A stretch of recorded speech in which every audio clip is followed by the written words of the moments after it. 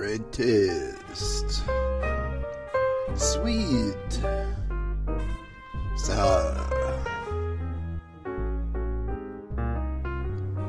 So good to taste. Welcome to our Iowa Cook segment of Great Taste on KRUU 100.1 FM and streaming live on Livestream. I'm Steve Boss, and we are at Green Building Supply. We want to thank them, of course, for sponsoring this show, and also for everybody's, because we have lots of wonderful food here from them. And our special guest is Astred Griffin. Welcome. Thank you. Glad to be here. Really very, very intrigued because you are going to make quiche. And one of the varieties of quiche that you're going to make is a vegan quiche. And when I think about quiche, of course, I think about cheese, and I think about eggs and crust, right? Oh, flaky crust. Right. All the things that I would not attribute to vegan food. Yeah, most definitely. And it was hard trying to figure out how to recreate that nostalgia when making a quiche that didn't have anything that normally we put with quiches. But I feel like we did a good job. I feel like I did a good job with that. I was just going to say, who's the we? I don't know. I was giving you credit. Well, it was because I gave you encouragement. Yeah, most definitely.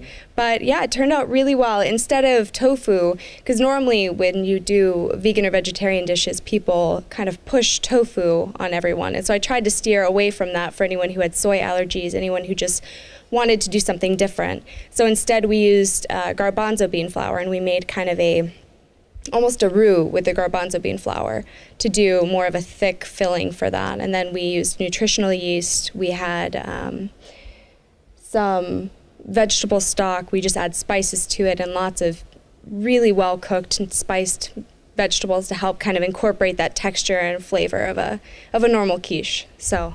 Okay, that's going to be really exciting to actually try, and we're going to see you prepare that in the second half hour of our segment here. But before that, let's learn a little bit about you, because you have a tremendous passion for cooking and for food, and the little statement that you sent me about yourself, we're going to talk about that too. But I want to know a little bit about your background, because I know that you're a graduate of Indian Hills Culinary Arts program. So before that, how did you get interested in food, and how did you end up there? You know, I actually kind of wonder that myself. Perfect. Growing up, my mom wasn't always the best cook. I'm sorry. She's in the audience right now. I'm sorry. But so my sister and I always kind of cooked for ourselves and baked for each other and played around with a lot of different things. I never really thought about how much I loved food and I loved cooking until one of those career days in high school, when people come into the school and they kind of demo things and try to get you interested in everything to figure out what you want to do, where your passion is. And I saw one of the instructors from Indian Hills doing food art and garde-manger. And I just was so amazed by what she was doing, the bird she was making out of apples and the radish display she was doing for plates, and it reeled me in. And so for prom that year, I took money, I gave everyone a menu that I made, and I had them pick out what they wanted to do, and I spent the entirety before prom, instead of getting my hair done and my nails done, I cooked everybody's dinner. So they showed up at the house in which we were doing our prom dinner at, all just dressed to the nines. I had my gown on and a big apron over it. I had a big hat covering my hair that I had done in 5 minutes, and I plated all the food up. I set everybody down, and we were, I think, an hour late to prom just because we enjoyed the food so much and sat around the table, which in retrospect is exactly where I'd want to be. I wouldn't want to be anywhere else. Do you remember the menu? Slightly. One of them was a braised chicken in a red wine, and then we did Is that we again? I know. Well, I cook for people, so whenever I cook, I always incorporate the people that I'm cooking for into it. So instead of I, it's more of a we, because I share the energy with people that I cook for. So I never really take credit for everything that I do. Sorry, I'll start changing it to I. But I did a braised chicken breast, and then I had a homemade ravioli with fresh ricotta cheese in the middle. And that's all I remember. And then I remember I asked people if they wanted tea, if they wanted coffee, or Italian soda. And that was that was the only other thing I remember from that menu. It must have been a memorable evening for everyone who ate there, because I'm certain that all the restaurant choices that they had otherwise couldn't even compare to eating at your house and what you created for them. All right, so you went to Indian Hills, and after you graduated from Indian Hills, you did some traveling, right? Yes, I did some traveling while I was in Indian Hills, and then some at the very end, and then finally finished with a internship in which I spent a number of months in San Francisco working at Greens. The first expedition I made was to Italy, and it was with a culinary group. So we traveled around, we met a bunch of different chefs, we cooked, we learned, we went to fresh farmers markets. That was the first place that I really learned about getting fresh produce, where everything came from, about the quality of the food that you're using, as opposed to just going to a grocery store, having it locally sourced, having it created and grown with love instead of just manufactured in a mass production facility. Then after we came back from there, I finished up school. I went to France. And again, the same thing in France. I spent a couple weeks over there just traveling around, cooking with people, taking classes, doing demos, taking part, just really immersing myself in everything that they had to teach me there. And then once I got back from that, I went on I think a 5-month internship at Greens in San Francisco. And if you've never heard of Greens, I don't know, have you? Yes. Yes. We should tell everyone about Greens. Yeah. Greens is a really, really wonderful farm-to-table restaurant that's on the pier in Fort Mason. Everything that's in the restaurant, it was amazing because they don't throw anything away. If they have any garbage, it's put into 2 cans. It's either put into a recycling bin or it's put into a compost bin. And everything else, there's no other trash. They don't have a dumpster. They don't have anything like that. So all the compost gets sent out to a farm in which it's composted, the veggies are grown, everything is sourced locally. All the cheese they get local, all of the citrus they get local, everything is made in-house. I remember the first day I started interning there, I had to make a pint of lemon juice by squeezing all of the lemons myself. And I was so nervous that I knocked it over and spilled it all over the place. And typical intern. Yeah, oh yeah, completely. I had to get that out of the way right off the bat. But yeah, it was amazing. And just spending the time out there and being around Annie Somerville, being around all the amazing chefs that I worked with, was just seeing myself at the beginning and then seeing myself how I felt and how I functioned at the end was just amazing. Every day I would call my chef, Chef Gordon, and tell him about what I had experienced and what I learned that day and how excited I was to go back and how nervous I was to go back because I felt like I didn't know anything. But at the same time, I felt like every day I was learning and taking so much in that how could I not want to go back even though I felt like I didn't know anything, but it was just the prospect of learning that was incredible to me. But it's the food world. I mean, the more you know, the more you realize you don't know anything. Yeah, exactly. Yeah, exactly. It's infinite. It's totally an infinite world. But speaking of Greens, just so you may not know this, but Deborah Madison, who is the founding chef and also one of the owners of Greens, along with Edward Espy Brown, I think that was the other guy, if I'm not mistaken. She's actually been on the show several times, and she'll be on the show again in February, I think. Yes. So yeah, she's the James Beard award-winning author of the Vegetarian Cooking for Everyone, right? Whose new edition last year actually was one of the top cookbooks of the year. So yeah, we're pretty excited about having her on. She's been doing some seasonal cooking shows with us, so she'll be on doing winter at the end of February. Oh, yes. I have heard that program with you before. Sorry. Didn't quite click for me. No worries. Yeah.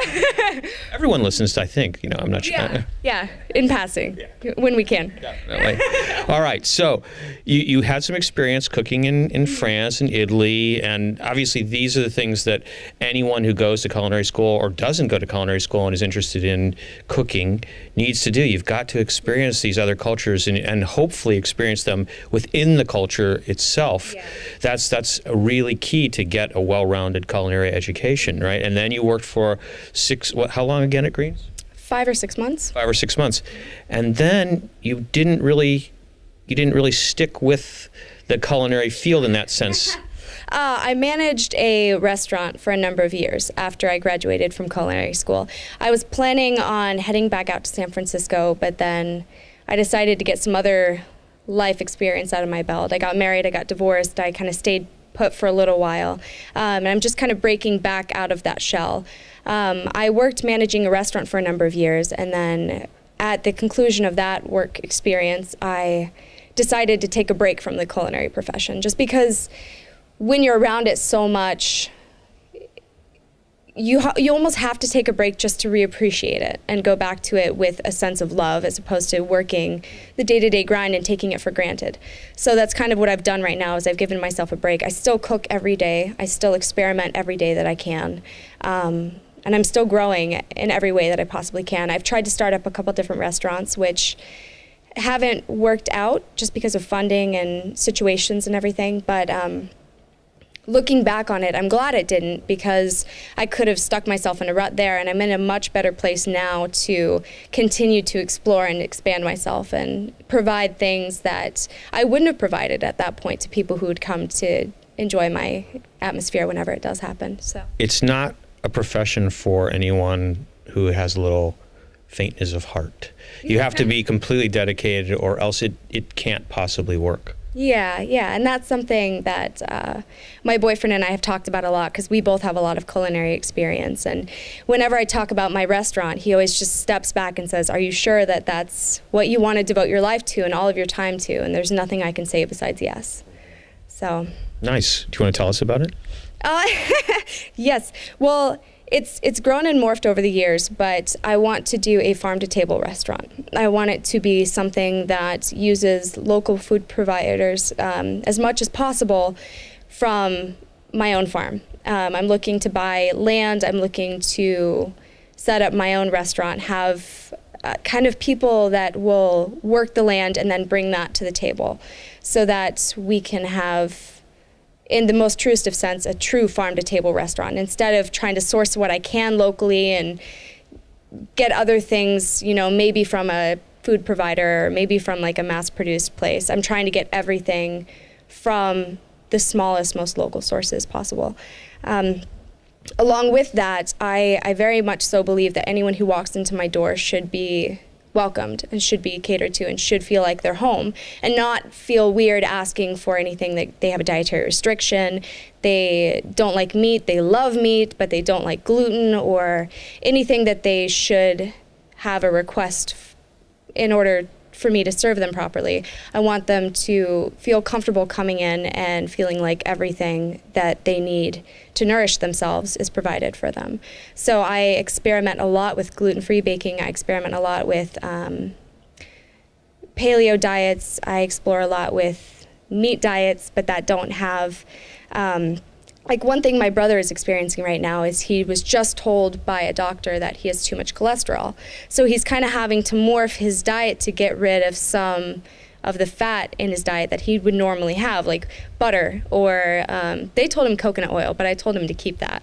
So, but just things in which he normally would be a staple in his diet, and he's trying to morph around with stuff. So a lot of times I'll go home and I'll do a little cooking demo, or I'll set my phone down and I'll do a demo for him, showing him how to recreate his favorite things that he eats all the time for lunch and brings to snack with him when he's on set. Just kind of help him recreate what he loves in a means that is sustainable for him and his body, which is something that's really important. And that's what I really want to focus on there, is having options for everyone who needs an option. So you envision that the restaurant itself will be on the grounds of the farm? I think that would be idyllic, yeah, with a patio overlooking the farm. Maybe some candlelights in the evening. No, it's great. Blue Hill at Stone Barns is a perfect example of a working farm that has the restaurant right on the farm itself. Yeah. And they don't have a patio, but they have a nice little, it's like cobblestoned, you know, I don't know, area outside, and you can actually stare into the kitchen from the windows, which is really kind of fun. As a, you know, you can be a voyeur that way. Yeah, well, it incorporates everybody. Then it's not like somebody's cooking your food in a back area that they don't have any sunlight, they can't see you, you can't see them.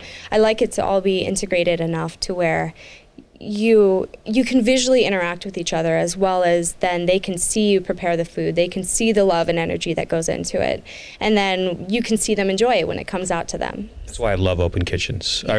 Yeah, me too. It's definitely, some people don't like it just because they don't like to feel like they're looked at, and especially people, I've encountered a lot of people who working in a kitchen like to be behind that door and don't like to come out and get praise at all. So it's interesting to see who likes it and who doesn't, but I'm definitely totally for it. And one of the things about Greens that I loved so much was just an entire wall of the restaurant was windows. And so you never felt like you were working in a dark space. You always had light coming through. You always had fresh energy coming in. It was never you cooking in a dark, stale environment. It was always having that energy, having that that light and that interaction with everyone else that was around you. So. Astred Griffin is our guest on Great Taste. You are listening to KRUU 100.1 FM, the solar-powered voice of Fairfield, Iowa, or you might be watching this on Livestream or on Fairfield Media Center's cable channel. Is that right, Jason? Cable? Is that the right word? I don't know. Oh, good. I'm so glad, because I don't know, if it's cable or what. It works. Okay. And we want to thank Fairfield Media Center for always being here and making the video happen of these Great Taste episodes.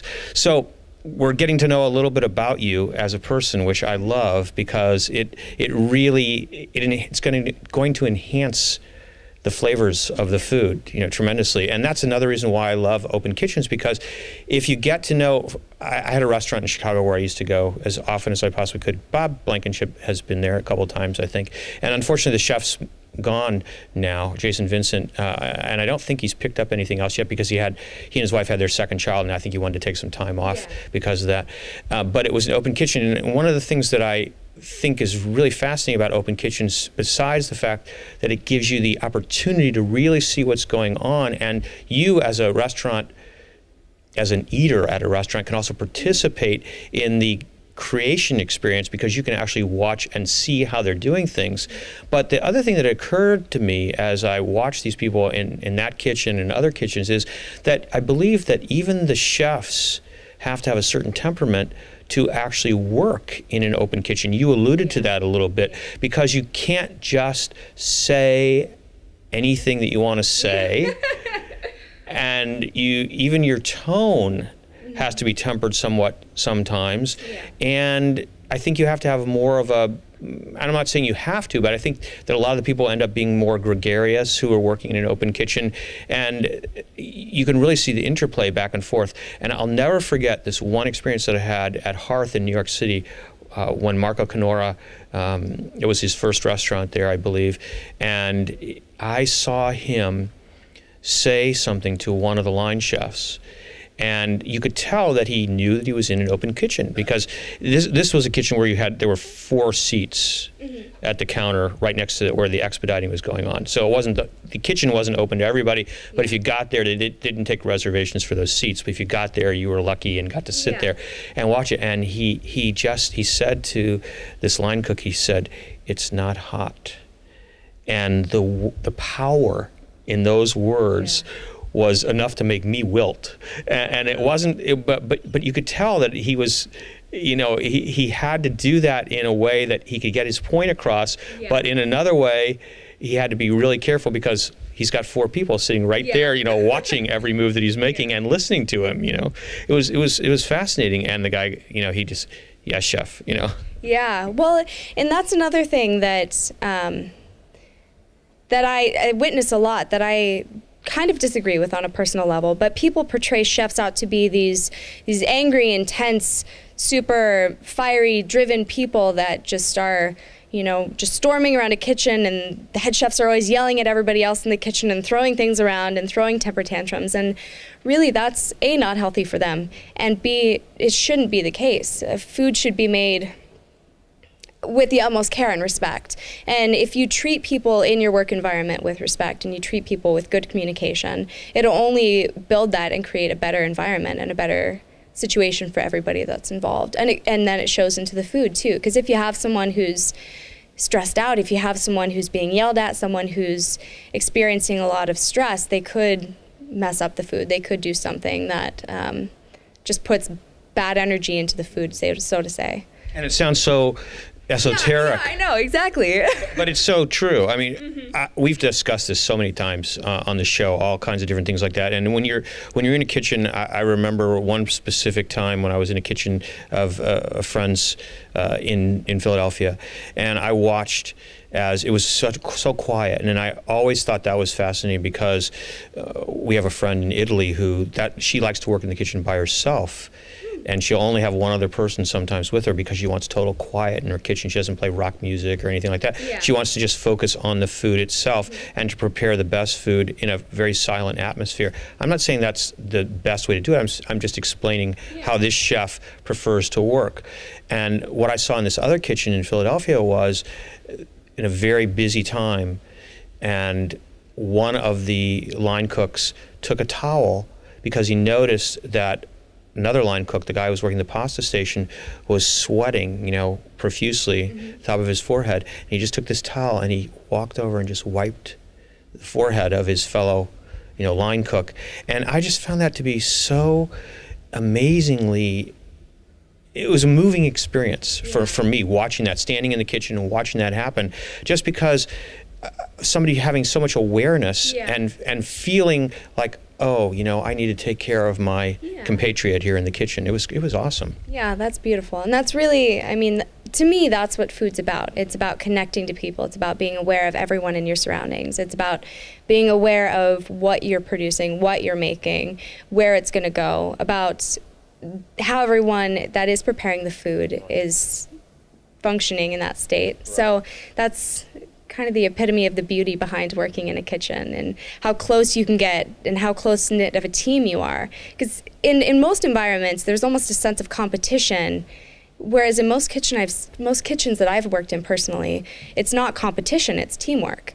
And it's hard to see that a lot of places besides in a really, really well put-together kitchen. Yeah, most kitchens, obviously the guys who have a lot of money these days can build their kitchens out so that there is a little bit more room to work. But most kitchens, there's a premium of space in those kitchens. And so you have to learn how to do a ballet. And really that's the best way to describe it. If you get to watch the people moving around in the kitchen, it is a ballet. And I in particular, I get to sit here, I've done this for 7 years, where I talk to chefs or I talk to journalists, but I talk about food.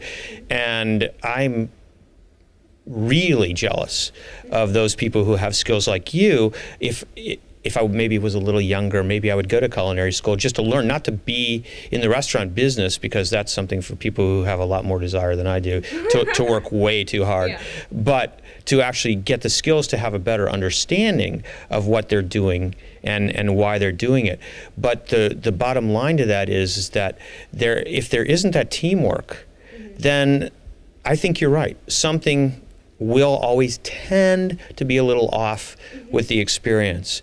And the reason that chefs are portrayed in the way that you were talking about is, one of the reasons is because it's true to a degree that some of them have volatile personalities. Most chefs are type A types, for example. But the other reason is simply because of television, and that makes good TV.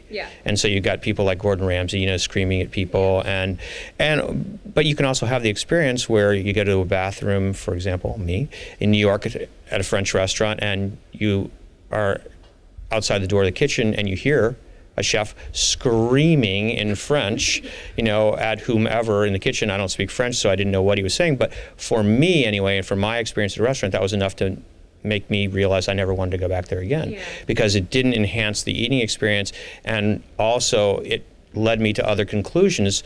Just like you said, you want something to be, you want a place that's teamwork, you want a place where people are enjoying themselves, because all of that energy goes into the food. Whether you think that's esoteric or not, it's true. Everything, life is energy, so it's all going in there. So I want to eat somewhere where people are just loving what they're doing. And because that's what they're putting into it. And that's why, now we're going to segue into what you wrote. And I'm not sure you remember everything that you wrote to me about. I asked Astrid to give me a little portrait of who she is as a chef. And it was just amazingly beautiful. Very simple, but beautiful. And I really understood that this was part of your whole journey, you know, of cooking, that you came to this place, or that you're at this place right now. And this is a place where you feel, as you described, that, you know, essentially it's a place of service, right? Yeah. Yeah, I mean, when I started cooking when I was younger, it was to feed ourselves and to feed people around us, but it was to connect with family. And my sister and I, one of my youngest memories of cooking food, besides rice and easy stuff like that, was doing these. Is it minute rice? No. I don't think so. Actually, I just remember the rice-a-roni? I remember the finished product. We'll not talk about how we got there. But they were called cartwheel cookies, but they were actually just thumbprint cookies with jam in the middle. And I remember I was so excited and elated that I made them, that I ran around and I gave them to everybody I could. And it was, my birthday is May 1st, which is May Day. That's my wife's birthday. Oh, really? Well, when I was younger, I used to always put together baskets and run around and drop them off at people's houses. And I had made those cookies, and I was so excited about them. And I saw the pastor walking into the church. So I ran, I got him a whole basket of cookies, and I set them outside of his door, and I hid behind a bush, waiting for him to come out. And about 45 minutes later, I ran up and I pounded on the door, and I ran behind the bush again. And about another 10 minutes later, I ran up and I pounded on the door, and I ran back behind the bush. And finally, he came out, and just the look on his face when he received those cookies, he didn't know who put them there, he didn't know what they were, but just I felt that he felt how much love went into that. And seeing... It made an indelible impression. Yeah, and it's... Not many things bring so much joy to my heart and so much connection to people that I interact with than cooking them food and then being able to provide for them. And it's something I may not be able to financially provide for everyone. I may not be able to physically provide for everyone, but I'll always be able to serve everyone. And I'll always be able to prepare food for them. And whenever they come over, whenever they're in my environment, they're always welcome to my food. And they're always welcome to sit at my table. So it's a big part of my heart. I can tell. I can absolutely tell that. That's fantastic. I think I better put this over here so I know what I'm doing. Okay. So, I love Chef Rader. So, I think that I'd just be curious as to, you know, you're not going to school there anymore, and it's been a long time. So you can tell us, you know, all the, you know, the good stuff and the skinny on Chef Rader. Chef Rader is the director of the Culinary Arts program at Indian Hills, and I think that, to me, he's the kind of guy who can really inspire in terms of the experience that he's had and his passion for cooking. And I'm wondering how you... Come on, I'm putting you on the spot now.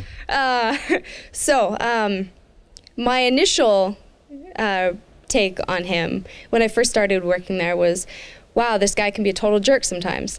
But again, I feel like that's a facade that he puts up to make himself in charge, to make himself kind of that typical TV show chef that is in charge of everyone and running around and scoffing at things and making people constantly yearning to work harder and become greater and grow more.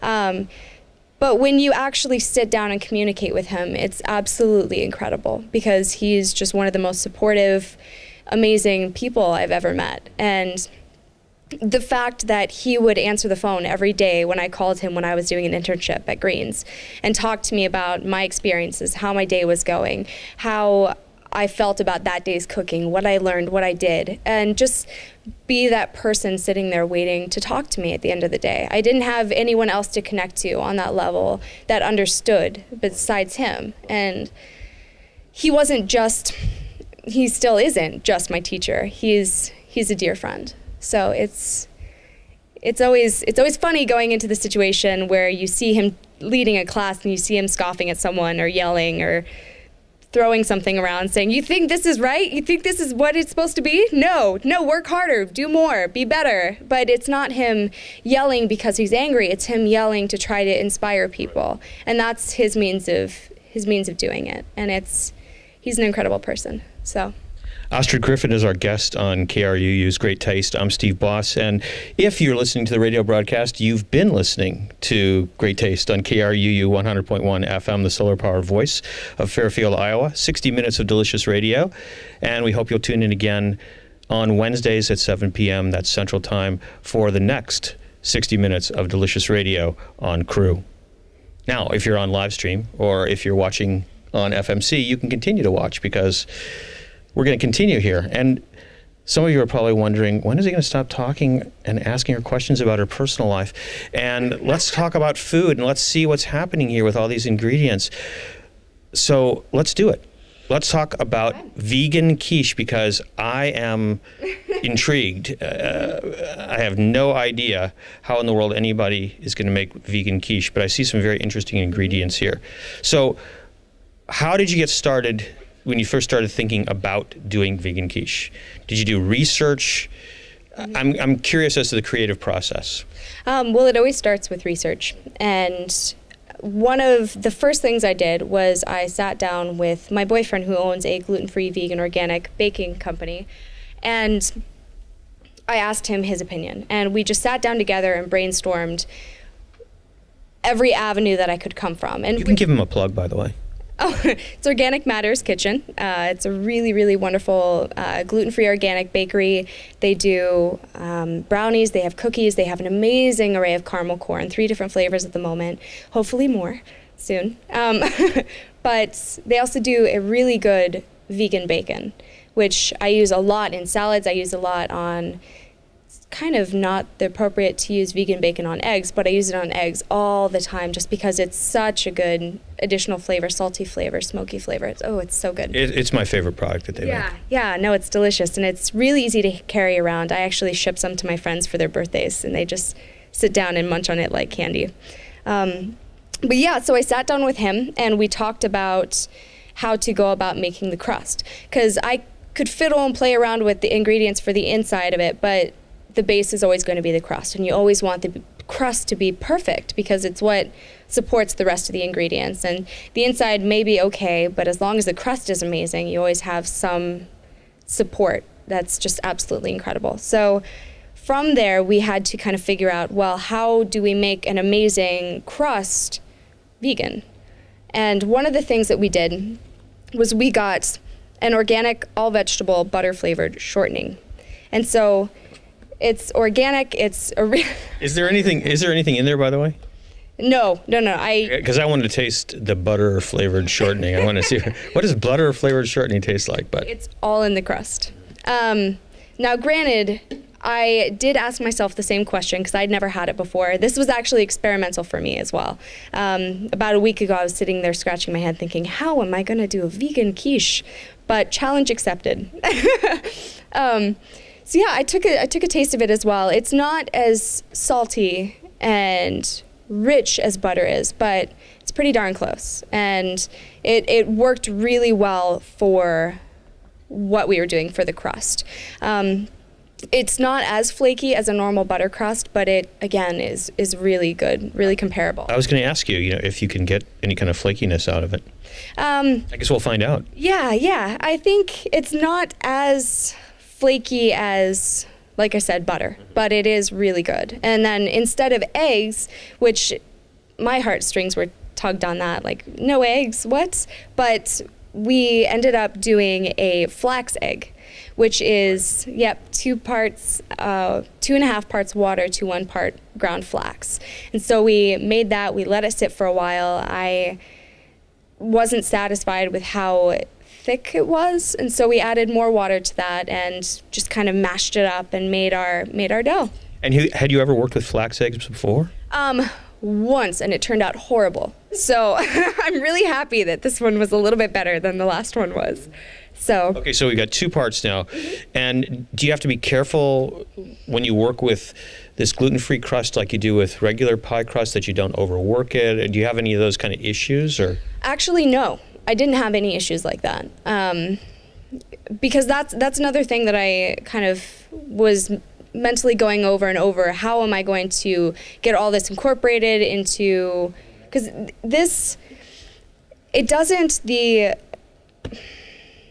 how am I going to say this? The shortening doesn't react the same way that butter does. Because butter, I let it warm up a little bit, and then I just squeeze it with my fingers and let it clump up, and then I just mash it all together really quick and form my dough. Whereas this one, you have to almost start with it really cold and then chunk it out with a spoon and then mash it together. So I was terrified of having this over mixing, and then it was going to turn into a crusty tortilla instead of a nice flaky pie crust. And so what components did you use for, flour components did you use? Just that. We used, for this one, I put together the organic butter flavor shortening. We did flax eggs, I had water, and the flour mix. So the flour mix consists of numerous non-gluten types of flour. It is going to be comprised of brown rice flour, white rice flour, arrowroot, and a little bit of xanthan gum. And then also some baking powder and baking soda, just to help it rise a little bit. So for the grains, it's strictly flour? Strictly flour. I didn't do any. In the past, I've done almond, but when you add nuts or you add other things to it, you lose that flakiness. It doesn't flake as much as I'd like to. So I try to keep it just to fat and flour. Okay. So now you are going to show us actually the makings of the inside, right? You're going to teach people how to make, because this is really the hardest part, you think, of making a vegan quiche. The crust, if you just have the basics, you can do, but the inside, making something vegan that, like quiche, is not as easy. No, not at all. About 5 recipes later, I finally had the inside of the quiche that I was satisfied with and was okay with serving to everyone tonight. So I originally was mulling with the idea of tofu, because that's kind of a generic thing. Tofu quiche, you have kind of a silken tofu that's blended together to create more of a chunky scrambled egg kind of texture and flavor. But for anyone who doesn't want... You never thought of eggs as chunky, did you? No. But for those who don't want to have soy, who have allergies to soy, who just want to avoid that for one reason or another, I tried to do a different avenue, which was chickpea flour. And so basically from that, I do a chickpea roux that thickens up, and then when you mix it with the vegetables, it kind of, as it bakes, it firms up and creates almost a moist baked egg texture, which is really nice. So do I need to move out of the way so you can get this stovetop going and, Yes. and do some stuff? Because this is electric, and that means we're going to be waiting a while, so I hope you have more things that you want to say because of that. Now, while we're doing that, what happened to that magazine? Hold on, Jason, I'm moving out. I thought that I would just show everybody this iPhone Life, if you're not familiar with that magazine.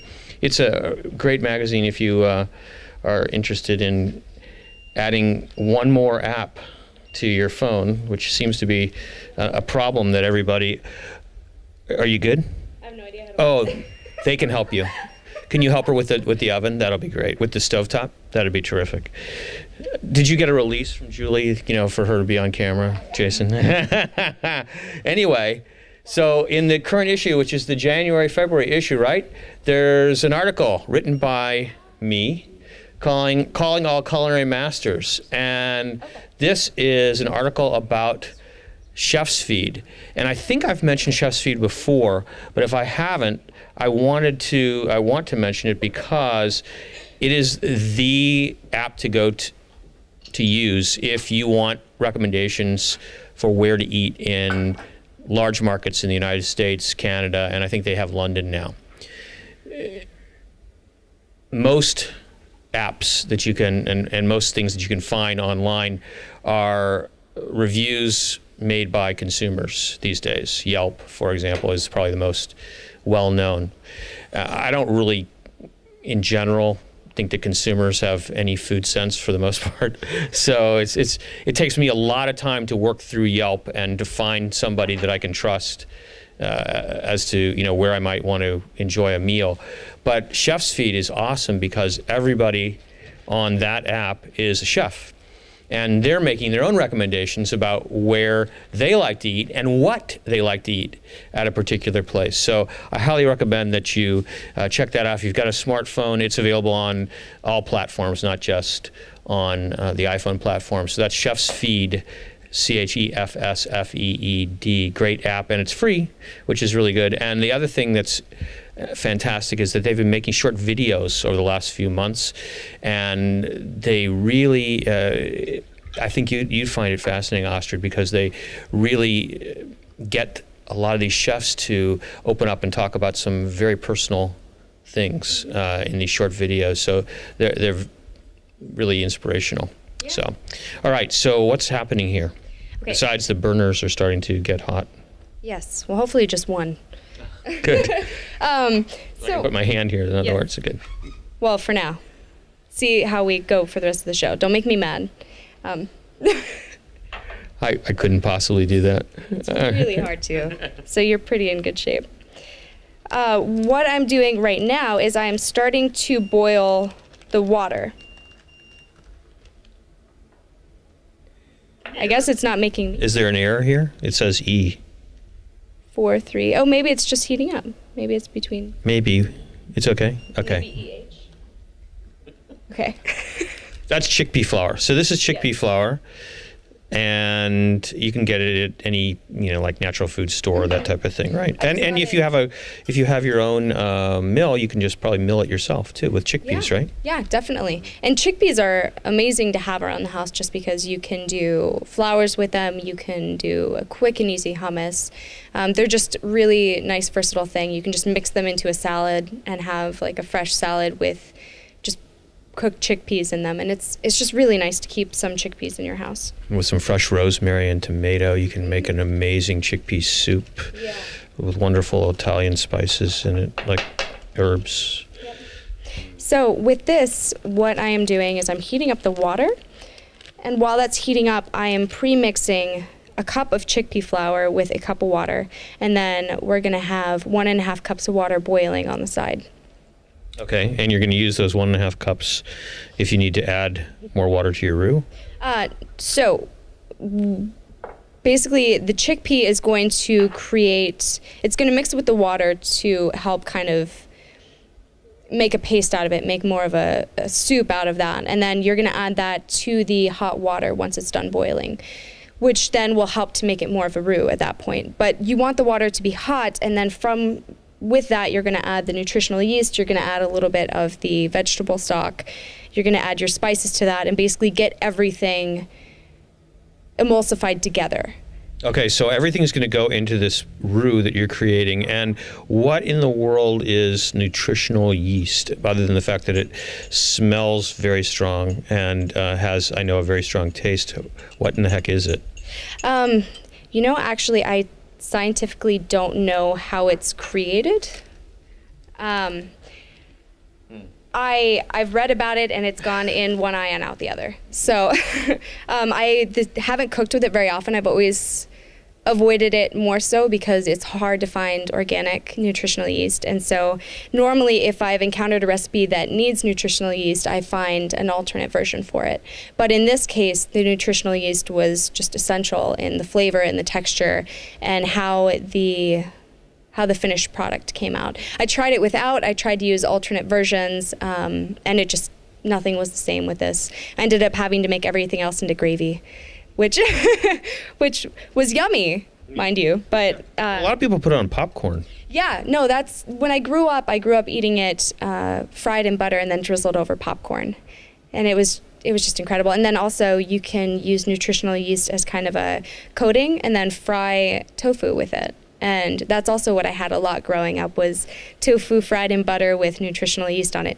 Not by my mom, but by some other family friends. It's going. Well, no wonder she was upset. But you can't take the rap for that, so that's okay. That's good. All right, so you're gonna make a. You can see the texture that she's getting to here. She's just dissolving the garbanzo flour in the water, so that's great. And then that's going to go directly into this water after it boils. Yep. Is there any salt involved here, or the other ingredients have plenty of salt in them? No, we're still using a salt. I'm using a black lava sea salt. Whoa, And the okay. reason why I'm using this... Black lava sea salt. Okay. And the reason why I'm using this as opposed to any other salt is just because of the flavor that it has. And it has a little bit more of kind of an eggy flavor. You can smell it. It's almost more earthy, more farmy as opposed to regular sea salt, which it's very subtle, but as it cooks, it kind of gives more of a different color. It gives more of a different flavor. It does have. Yeah, it absolutely has some more earthy. Yeah. That's exactly how I would characterize it. Yeah. Which is nice because when you have eggs have that earthiness to it. So, and see, as we put it in there, just the color leaches out as well, which is fun because when you put everything in there, when you start to mix everything, it kind of helps to color it a little bit so you don't just have this pasty white, basically batter that you're making for it. Here, I'm going to actually pass this around to let people see. Yeah, that's a great idea. And the other thing that I want to call attention to is that Astrid has all of her ingredients out. So this is something that a lot of times home cooks don't take the time to do. They're in a hurry, and so they are constantly running for ingredients in different places. And really, it's a much less efficient way of going about cooking. So if you take the time right up front to get all of your ingredients out and in the right spot, you'll find that your cooking process goes a lot faster for you, right? Oh yeah. Oh yeah.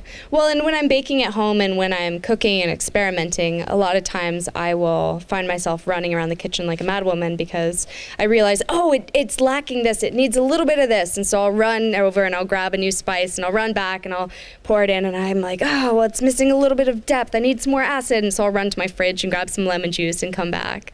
So definitely during the experimental process, it's a little bit more chaotic than I have it here right now for a planned event. Okay, so tell us a little bit about this because I'm not sure by the end of the show if this is even going to heat up. So so we have the nutritional yeast is going to go in after you dissolved the chickpea flour and water into the boiling water and black salt. Yes.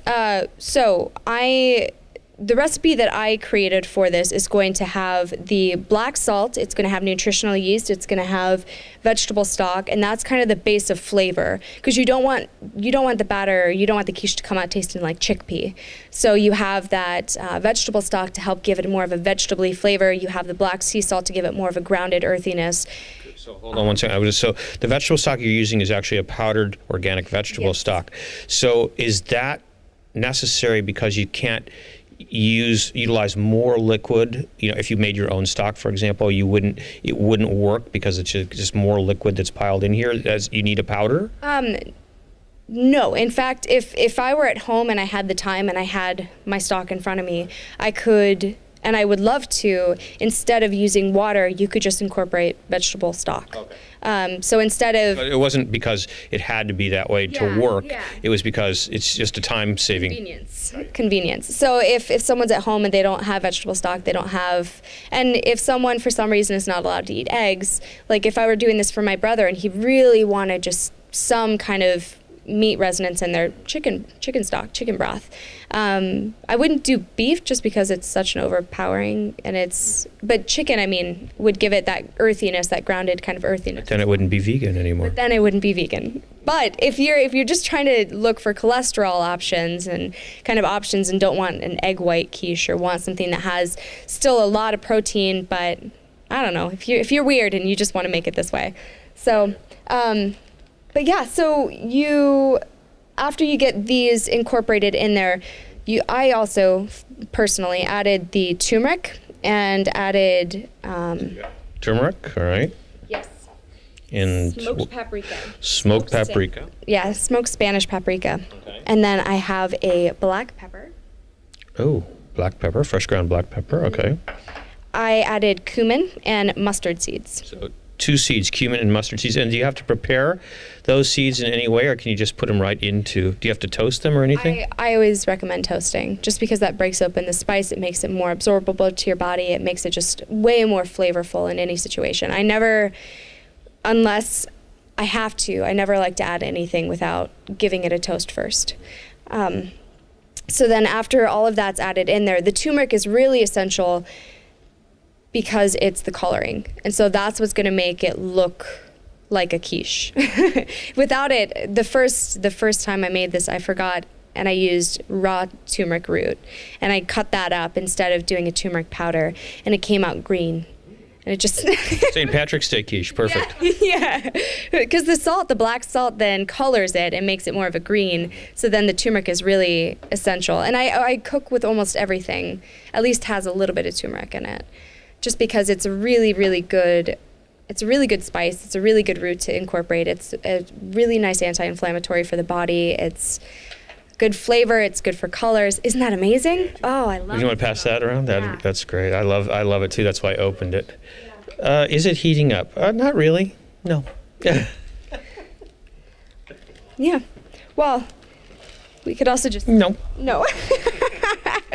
Why don't we let you look at that? Okay, so now what else we have? We have lemon juice. What does that figure into? That is for the greens that we're going to be wilting in at the very end. Did you say I had accidentally turned it off? I was going to say, pointing your finger right at me. Someone did. Okay. Well, there weren't too many people up here, so obviously it was one of us. Oh, I was over here. It was completely. Obviously it was me. Okay. So after, we'll wait for that to get up.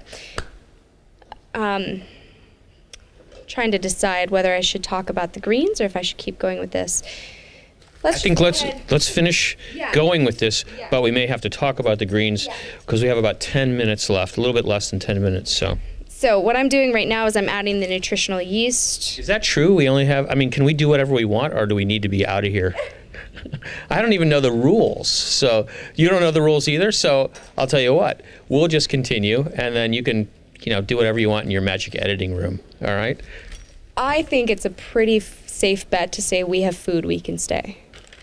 Oh, I like that. Okay. Matter of fact, I can tell you that we have lots of food, so we don't have to be concerned about that, but I think that needs to probably go up a little bit, don't you think?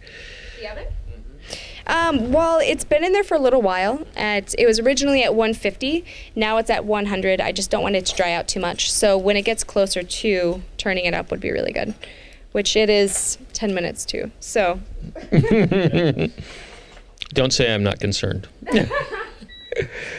And also, I notice over here there are a couple of other things. There's some balsamic vinegar and there's some extra virgin olive oil. So is that all part of the wilting of the vegetables? Yes. Okay, so we'll get there. I'm rushing you here.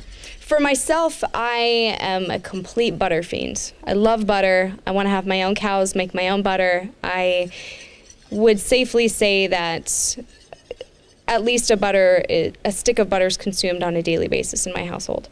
So it was really hard for me trying to prepare everything and not making it with butter.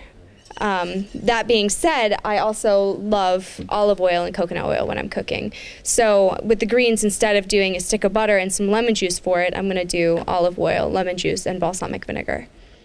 So.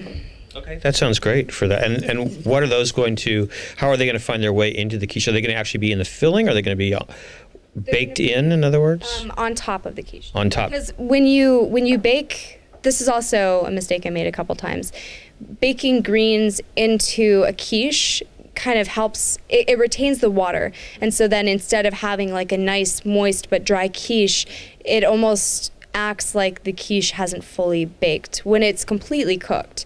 And I encountered that a couple times when I was making quiche because I just got super excited about adding greens to it, adding spinach, adding red chard, adding like that green to my quiche itself. And it just every time backfires on me, and my quiche is always a little bit more moist than I would hope for. So at the end, what I thought I would do was I would just do a really quick cook and wilt down of the kale with the balsamic vinegar. And I want it to be a very kind of acidic, vinegary greens, which are very lightly spiced with just a little bit of black pepper, and that's it. And then that's going to go on top of each of the pieces of quiche. Nice. Yeah. Very, very nice. And we want to thank once again our sponsor, Everybody's, who provides all the wonderful organic ingredients that go into this quiche, and of course Green Building Supply for being the host of the show, and Fairfield Media Center for recording everything, and Jason Strong, who's here. And Astrid, I am totally I just can't wait to try this quiche. And I'm wondering, I don't want to put you on the spot, but I will. Would you mind sharing this recipe with everybody? Not at all. Not at all. So, do you want me to share it now, or do you want me to give you? Yes, I think it'd be great. Both later and also now, because again, those greens are not gonna be wilted by the time we're off the air. So. Yeah, definitely. So, the crust is gluten-free flour mix, and you can basically use any kind of crust that you want, any flour mix that you want for that. I made my own. I made it with my boyfriend, like I said. But you can find gluten-free flour mix on the store shelves. You can find recipes all over the internet. So however you want to do it, it's a gluten-free flour mix. Well, and they might even have some. I know there's a couple of stores that I've gone to, health food stores, that have the bulk section, and they'll have like a bulk flour, gluten-free flour mix too, which is always a nice option for people who want to buy in bulk whenever they can. So for that, I did the organic shortening, the vegan shortening, and then I did the flour mix, and then flax eggs. And then after I had that, I put it in the fridge for a while, let it cool down, brought it back out, rolled it out, made my pie crust, and pre-baked it. Then for the actual vegan... There's probably even recipes online, I'm sure, for vegan pie crust that will use exactly those ingredients, flax eggs, and the gluten-free mix, and the butter flavor shortening. Yep. I'm kind of curious as to... I didn't do much research into this because I knew that this is the shortening that I wanted to use, but I am curious as to whether people have other options or other ideas as to what fat to incorporate to give it that buttery flakiness. Coconut oil? Coconut oil definitely could be. Too coconutty tasting, probably. Yeah, exactly. It would have that coconut taste, and I know a lot of people have that aversion to it, and it definitely wouldn't have the same emotional resonance as something that would be more mild in flavor would kind of create when eating a quiche. But so for the vegan quiche, the actual mixture itself, I have it all written out here just in case you ask me that question. 1 cup chickpea flour to 2.5 cups water. And like I said, you're going to mix that 1 cup of chickpea flour with 1 cup of water, and then put the extra cup and a half on the side to heat up. So let that then immerse all the other ingredients together. It's like barely there. It's luckily she's made quiche and we can eat it. It was just a demo. But then you have the recipe itself called for a vegetable stock cube. And now, like I said, if you have your own vegetable stock, if you have your own, you could even buy like a pre-boxed stock if you wanted to. But the vegetable cube, vegetable powder, that all works just fine. It just has a little slightly different of a taste. And you can also, if you buy a premixed but you want the flavor to be a little bit stronger, you can also incorporate some of the powder to it as well, if that tickles your fancy. Then there's also, this recipe called for a half a teaspoon of sage. I have not cooked very much with sage. I've used it in other recipes, but it's not one of my go-to spices. So it was a little bit interesting cooking with the sage. Were you using fresh or dried? Dried. I tried to get fresh, but the store was out of the fresh. So we're going with dried this time. And then there's the half teaspoon of turmeric. A lot of times when I'm cooking, I don't measure. I measure with my nose, I measure with my eyes, I measure with how it looks and how it tastes, as opposed to actually going by a recipe. And for me, I just poured it in until when I stirred it, I saw that it had the color of the turmeric in there. So it had that nice kind of egg yellow look to it. I don't think we can see that, but we might be able to see it a little bit. No? Okay, that's all right. Well, it's beautiful, just to let you know. And then there's the 3 tablespoons of nutritional yeast, which is quite a bit, but it really, really needs that to help solidify it and give it that flavor, that eggy flavor to it. And then there's the half teaspoon of black salt. And like I said, I tried it using other versions of the salt, and it just wasn't the same. So the black salt is definitely key to having that earthy, grounded flavor. And so after you have all of the ingredients, make your one side mix of chickpea flour and water, put everything else into the pan and let it start cooking, boiling. Once it comes to a boil, slowly whisk in the chickpea flour mix. And you're going to want to really slowly and make sure you keep whisking it so it doesn't burn to the bottom of the pan. Turn down the heat, let it cook for about 2 to 3 minutes. I cooked mine actually for about 3.5 minutes just because it wasn't thickening the way I wanted it to, until it gets thick and glossy. And you want it to be thick. I made the mistake of taking it off the burner before it was thick enough, and my quiche came out more like gravy. So you want it to have that thickness to it so it kind of stays together and holds it more like it would if it were actual eggs. And then once that is thick, you incorporate in all the veggies that you've pre-made, mix it together, and then put it into the pie pan and just immediately throw it in the oven. For mine, I used sliced tomatoes over the top of it because after making a couple of them, I realized that they weren't the most attractive quiche I've ever made. So I did the tomatoes on the top just to give the color and texture variance, to distract kind of from,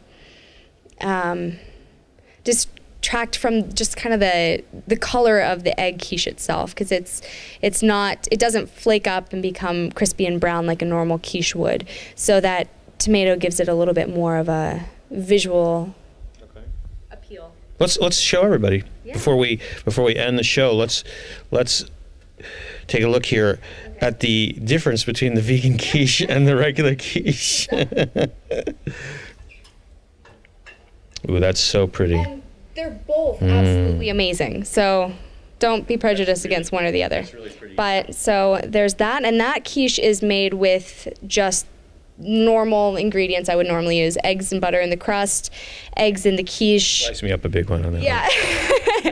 So there's that right there. Actually, yeah, let me leave that out.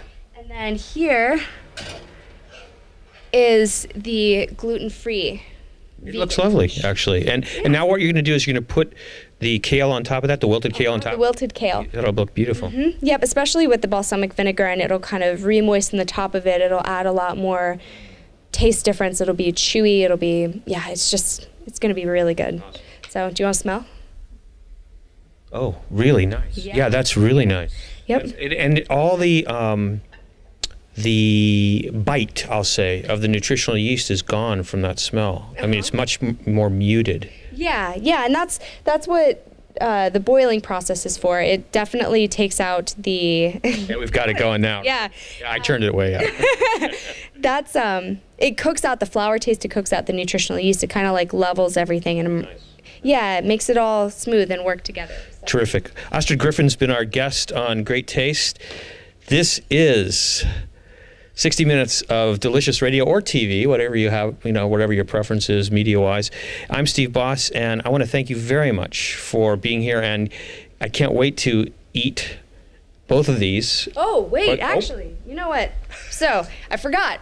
Just for presentation's sake, I made some really adorable little mini quiche, too. Those are adorable. If you're hosting people, if you have people coming over, and there are people with different dietary requirements, but they all have the same base that they want for it, you can customize each of your little quiche.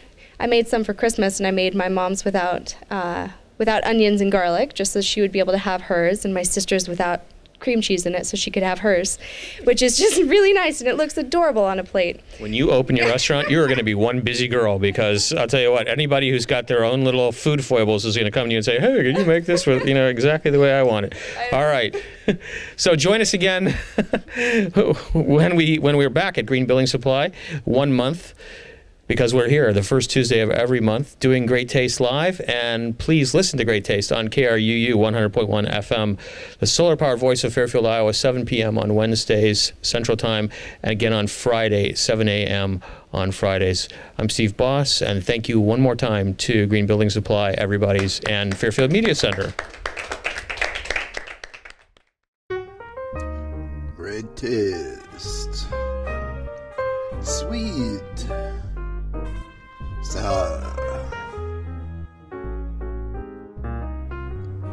So good to taste.